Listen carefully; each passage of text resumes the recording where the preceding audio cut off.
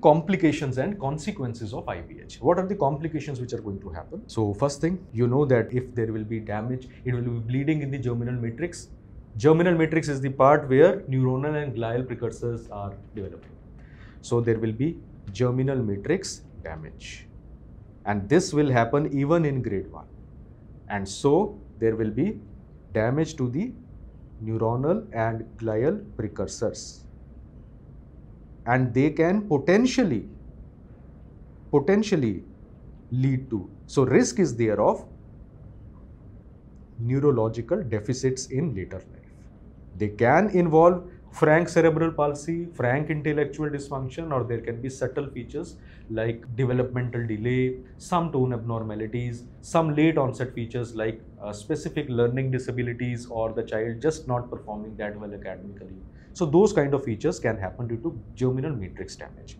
Second type of complication and consequence which can happen is PVHI. What is PVHI? Periventricular hemorrhagic infarction. That can induce, so PVHI induced porencephalic cyst can form. So second complication or consequence is PVHI induced porencephalic cyst. Now what happens is hemorrhagic infarction will happen, and many times brain parenchyma in that ipsilateral hematoma which was formed in the brain parenchyma, that will undergo resorption, and the neuronal tissue will undergo resorption, and a cyst will be formed. It will be a single cyst, and often it will be communicating with the lateral ventricle. So that cyst is what you call as porencephalic cyst. Chances of porencephalic cyst are more. Risk is increased in babies less than 750 grams. So babies less than 750 gram developing PVHI, higher chances of porencephaly are seen. It is usually found to be a single cyst. It is a single cyst. As I said, it communicates with the lateral ventricle. Now we need to understand that porencephalic cyst and can also sometimes form in periventricular leukomalacia. So they can ask in exam, how will you distinguish PVHI induced porencephalic cyst from the PVL, periventricular leukomalacia induced porencephalic cyst? So PVL associated cyst will not be a single cyst. Usually they are multiple cysts, and they occur symmetrically. You know that PVL is a bilaterally symmetrical lesion, right? Damage to white matter bilaterally. So there will be symmetrically placed cysts. Multiple symmetrically placed cysts, and they are non-hemorrhagic in nature, and they may or may not communicate with the lateral ventricle. They may or may not communicate with the lateral ventricle. Some do, some don't. Can multiple cysts be seen in PVHI? Very rarely, yes. Review articles say that yes, it can be.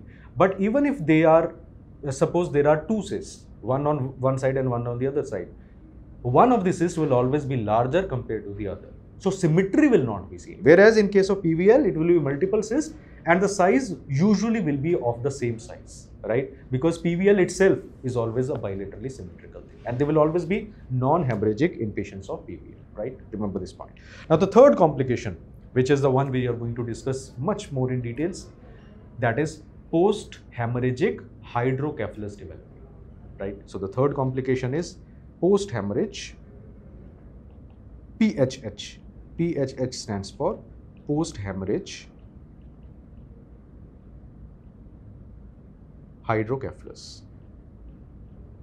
Post-hemorrhage hydrocephalus. This occurs, according to Nelson, what is the incidence? According to Nelson, it occurs in 10 to 15% of all VLBW IVH patients, right? But according to AIIMS protocol, it occurs in 25% of all VLW IVH patients. This is what the AIIMS protocol says. So there is some difference. Maybe it is different studies they are using, different populations they are using. Maybe this is a Western study. This is definitely a Western study. Maybe this is an Indian study, we don't know, but different percentages are mentioned. So it occurs in about 10 to 15% of all VLBW IVH patients. Now, why will hydrocephalus develop in the patient? Now, what is the cause of PAH to develop in IVH? Cause in IVH. There can be two reasons. One, there can be acute onset of hydrocephalus. Acute onset will occur due to obstruction to the CSF. So, due to CSF obstruction by the blood clot, that will cause obstruction, and obstructive kind of hydrocephalus can be seen.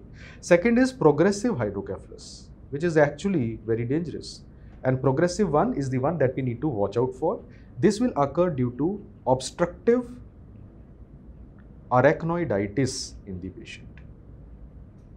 So there will be a cascade of inflammation which will start, which will result in the blocking of the arachnoid layer, arachnoid transport of CSF, flow of CSF, and that will be called as obstructive arachnoiditis, right? Now, what are the chances of post-hemorrhagic hydrocephalus to happen?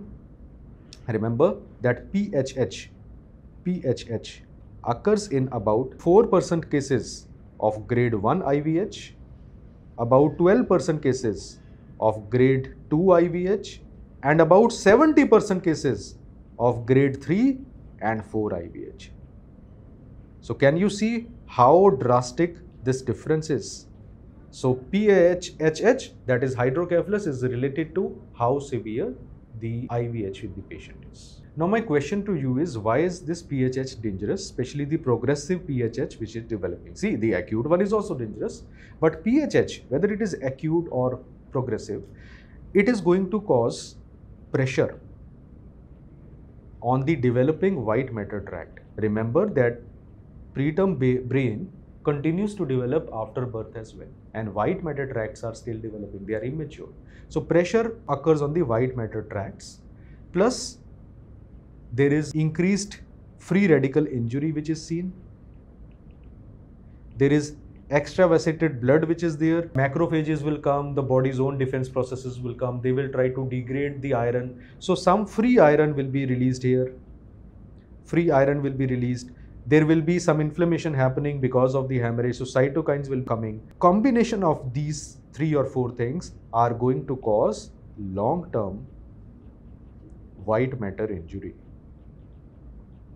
It may or may not be as severe as periventricular leukomalacia, but often if goes unchecked and you don't intervene and hydrocephalus is not stopped, hydrocephalus is not relieved by CSF tapping or by shunts, you will find that eventually features similar to cerebral palsy which you see in PVL can also develop. And that is why PHH needs to be watched out for, and PHH needs to be managed, sometimes with active intervention.